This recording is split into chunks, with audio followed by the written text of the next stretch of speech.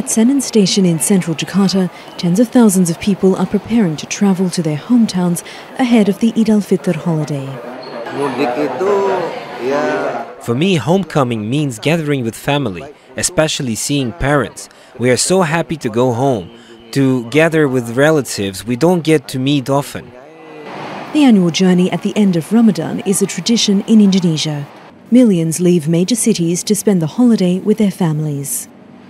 Many are making the most of free buses provided by the government, aimed at reducing congestion on the roads. For the last few years, the number of people using motorbikes has decreased and accidents have declined too, so this free homecoming is very effective. Millions of Indonesians are migrant workers who come from all over the country to work in the capital and other big cities. Authorities say this could be the biggest pre-Eid travel season on record, with more than 194 million people expected to be on the move.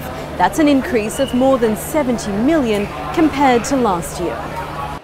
The Indonesian Chamber of Commerce and Industry projects an economic boost of more than $9 billion, estimating the average family spends at least $200, not only on transport expenses, but also on clothes, food and beverages, and more.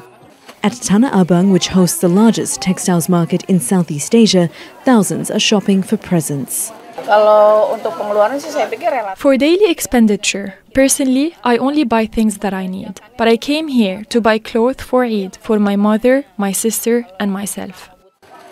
Economists say the travel boom is a good sign for the economy, an indication of growing consumer confidence. They point to several factors, such as an increase in the average wage and better transport infrastructure, as reasons more people are taking trips this year. On average, there is an increase on the people to move from informal sector of the economy to the formal sector economy. That actually creates the right for them to get the religious holiday allowance for around about 1 month salary, so they have the purchasing power. It's a week of big spending for millions of Indonesians, a price they say they're happy to pay for a chance to spend a week at home with their loved ones. Jessica Washington, Al Jazeera, Jakarta. Make sure to subscribe to our channel to get the latest news from Al Jazeera.